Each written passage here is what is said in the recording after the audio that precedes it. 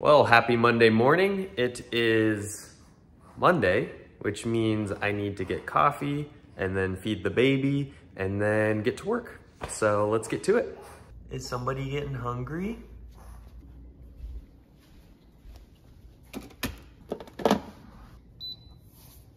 So this week should be a busy week. I have three major things that I want to get accomplished before Friday. One is that I want to finish up the new UI system in my game. I'm implementing a whole new HUD overlay for interacting with different tools in the game.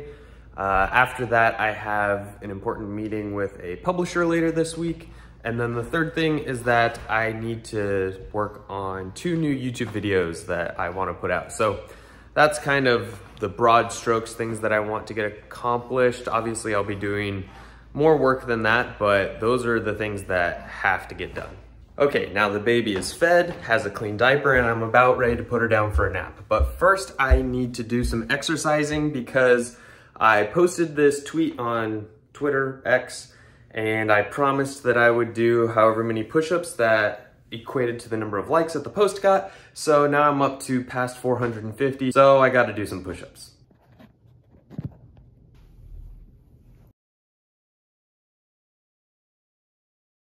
Okay, so my first order of business is that I need to take the footage from my drone here and the GoPro and put them onto these hard drives so that I can start putting them together for the devlog this week.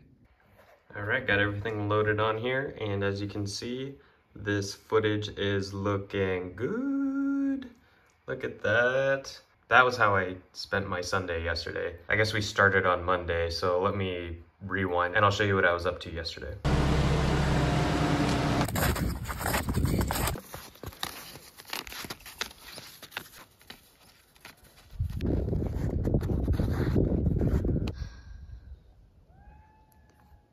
Okay, and here you can see what I'm working on right now. I am redoing the UI and also tweaking some colors, but I'll show you what I've got with the UI so far.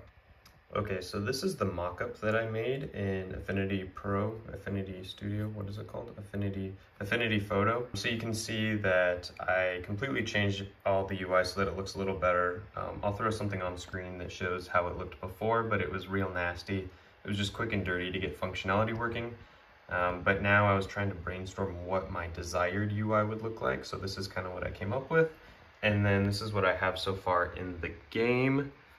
This check mark is obviously a placeholder, but one thing that I really like about this is that it's all so minimal at the top, but as soon as you put your cursor up here, then it folds down and you can kind of select whatever you want.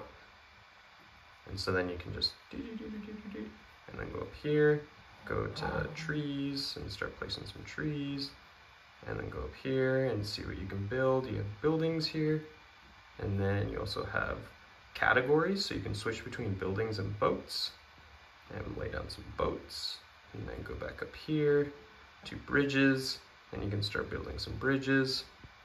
So I think it's looking pretty good. I love how minimal the UI is up here so that it's really not intrusive, but then you still have this little box down here, so when you have something selected, you know what you have selected without having to highlight up here.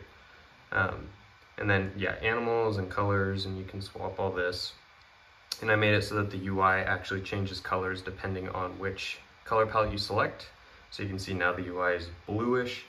I'm still messing around with it just to see what the best combination for UI colors is. And then this is the procedural tool. So you can see this is what I'm currently working on. So this isn't finalized. I think I need to make it look a little better still.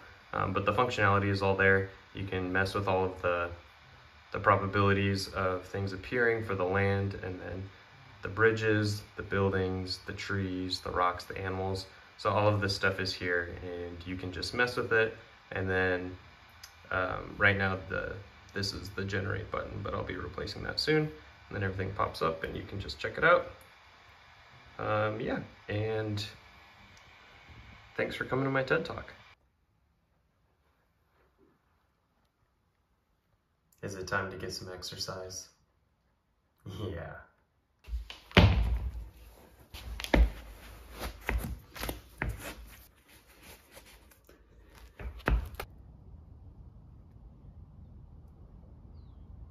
All right, let's go.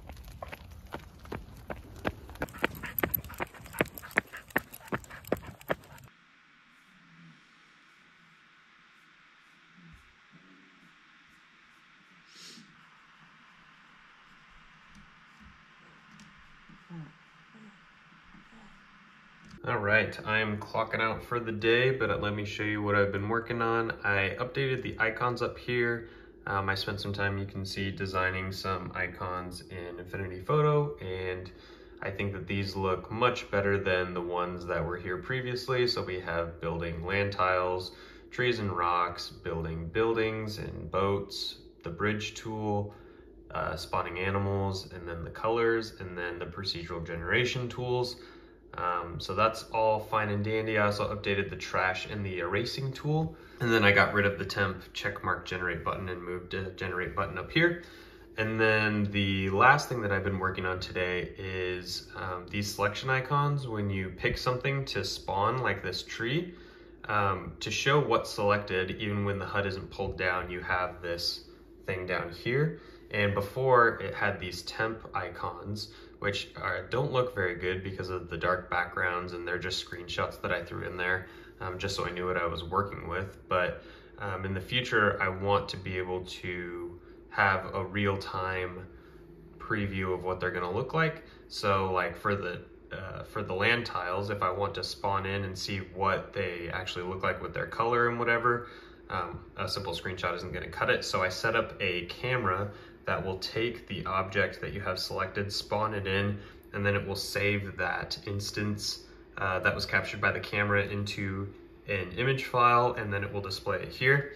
And you can see that it's the alignment isn't standardized yet, but it has it's working in a rudimentary way, so you can see what you select, because off screen it's spawning that object, and then it's capturing it and displaying it there. So it works with the animals and everything. So it needs a little more work, but that's what I've been working on as well today. And with that, I will bid thee adieu.